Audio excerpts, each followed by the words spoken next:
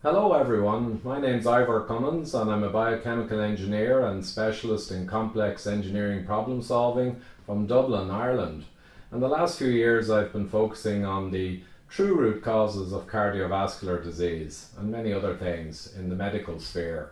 So you may not be aware, but cholesterol as a cause for heart disease is actually a very minor player. And even the cholesterol problem is driven by other deeper root causes that cause the cholesterol to become bad. So myself and Dr. Jeff Gerber in our talk are going to be revealing some of that for you.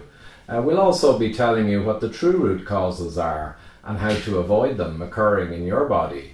You may also not be aware that there is a test currently, a simple 5-minute scan, that can tell with great precision the degree of heart disease in your body. But it's very seldom used compared to how much value it can offer. So we'll also reveal that test and how you can acquire it to inform yourself.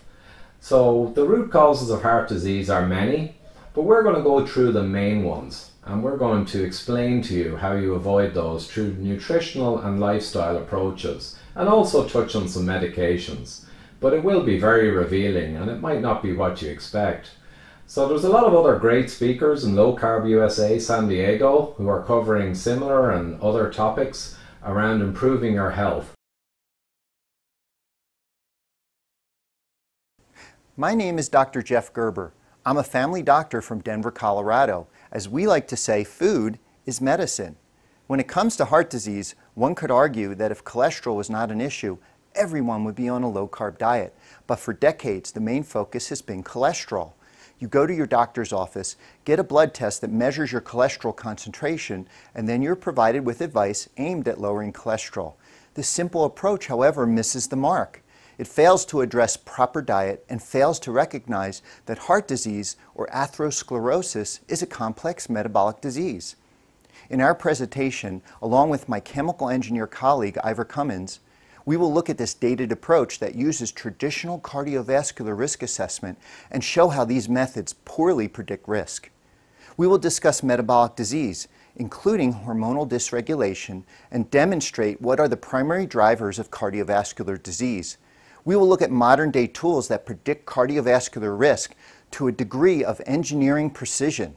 We will also address proper diet and lifestyle based on this knowledge. As the cost of healthcare and insurance are skyrocketing, finding better tools to accurately predict cardiovascular risk is crucial.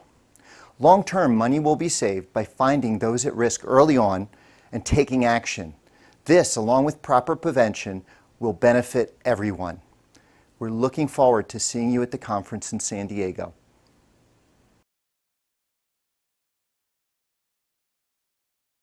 So, what about the guys, same guys at the start who get 1,000, up to 1,000 score? Same guys, no one knows the future.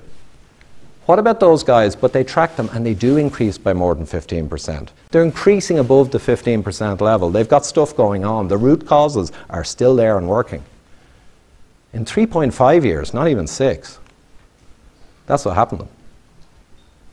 Now, that's not even Russian roulette, because Russian roulette is 1 bullet, 6 chambers, it's a 16% chance risk. This is 1 cartridge in a double-barrel shotgun, and you get to pull the trigger over 3.5 years.